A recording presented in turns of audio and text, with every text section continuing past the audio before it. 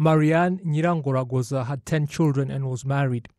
8 of her children were killed along with her husband, and she took the remaining 2 to her relatives because neither she nor her other relatives were being hunted, so she believed they would be safe there. But they killed them as well, leaving her destitute and alone. She would later flee to Zaire, now the DRC, and was fortunate enough to be repatriated by the RPF in Inkotanyi. Returning to Rwanda, she found that she had no one and nothing, leaving her with little reason to continue living. But the government came to her aid, building her a house and providing for her welfare.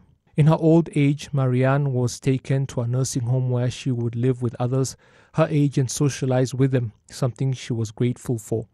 She decided to write her will and name the only person she knew she owed the most, His Excellency Paul Kagame.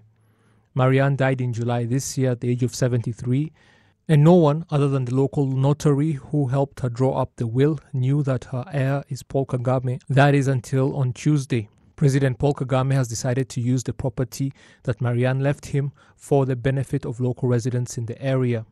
Local residents are happy that the president is now officially their neighbor.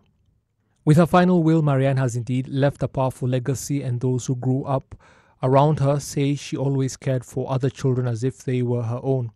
They say choosing the president as her heir was indeed a fitting way for her to leave all those in the area with something that they will all benefit from.